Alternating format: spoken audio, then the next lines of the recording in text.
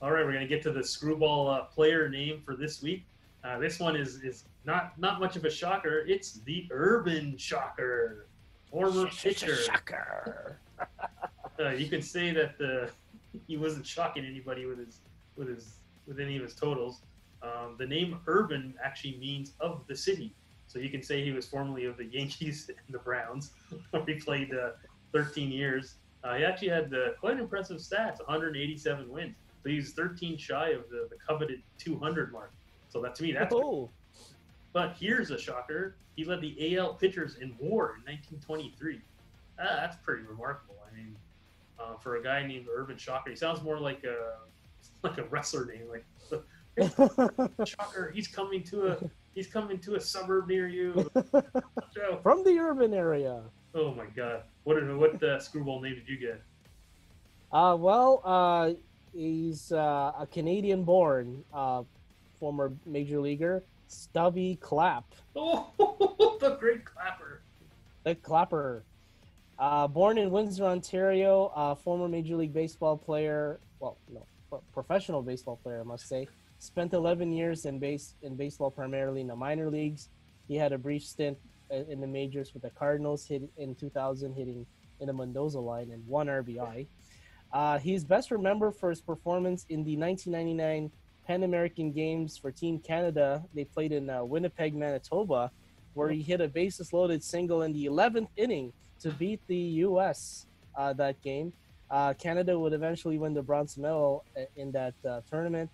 And Clapp, after his playing career, he served as a minor league coach and a third base coach. Hitting coach, manager, and third base coach for Team Canada in the 2015 Pan American Games. And he's currently the Cardinals' first base coach. Nice. Stubby Clapp. I think he's pop famous for doing some flip or something too. Thought that was in the Clap on. Pan American Games or something. Oh man! All right, so for our screwball moments for this week, I've chosen George Brett's Pine Tar game. Oh, the infamous, the most historic incident. Greatest Tell us about it. Royal moment until they won the World Series. July 24th, 1983, Kansas City Royals versus the New York Yankees. So basically, the Royals were trailing 4-3 in the top of the ninth with 2 outs, and then George Brett came to the plate, hits a 2-run bomb, and then the Yanks manager, good old Billy Martin, noticed a large amount of pine tar on Brett's bat. So he requested that the umps take an inspection, and your favorite home plate umpire, Tim McClellan. Oh, good old Timmy. Good old Timmy. More pine tar than allowed. So he nullified the home run, and Brett was called out. I mean, when they actually looked at it, it was only like 3 centimeters longer than the rule book says, which is absolutely ridiculous. But the American League president at the time, Lee McPhail, actually upheld the protest, and he ordered the game to be continued from the point of Brett's home run. So the game actually resumed 25 days later, and the Royals ended up winning 5-4. So they ended up winning anyways. Apparently, Martin and some of the Yankees noticed Brett had a lot of pine tar on his bat prior to the game, but they thought they'd wait to use it in kind of a strategic moment or something like that for their advantage. But the president actually explained pretty well how the rule worked. And the rule was about the ball coming in contact with the bat full of tar and discoloring it, which means you have to discard the ball itself, which means the home team would have to pay to pay more to supply more balls, but that Brett wasn't deliberately trying to alter the bat to improve the distance factor.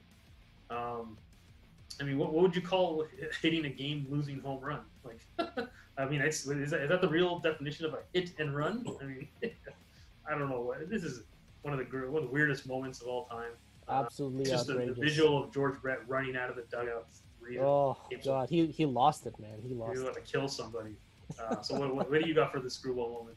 Oh baby, you're gonna love this, my friend. To continue my string of notable bad umpires and their controversial games they've ever officiated, Vic Carapazza and his terrible job umpiring the game between the Cleveland Indians and the Toronto Blue Jays on Canada Day of all days. I remember that game. In 2016.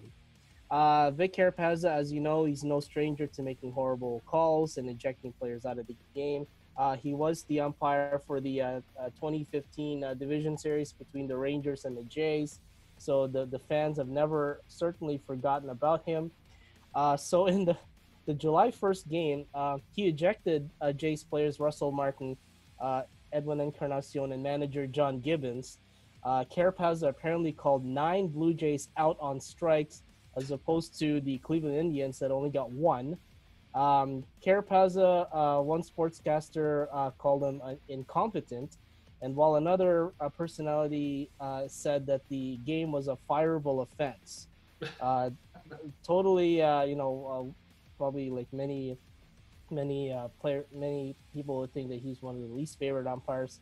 However, in the 2018 season, based on a study conducted by Boston University, Carapazza was on the top 10 in performance amongst home plate umpires in terms of accuracy in calling balls and strikes. Can you believe that? His error rate was only 8.05%. My God! So he just like woke up one day, smelled the pine tar, and just all of a sudden became a much improved umpire. Except for that day where Vicks Vapor rubbed people the wrong way. I can't possibly believe that. He must have paid them to skew those stats. Yeah, it's Boston University. Like they have their own materials there that they study. Don't forget to like, subscribe, and leave your comments below.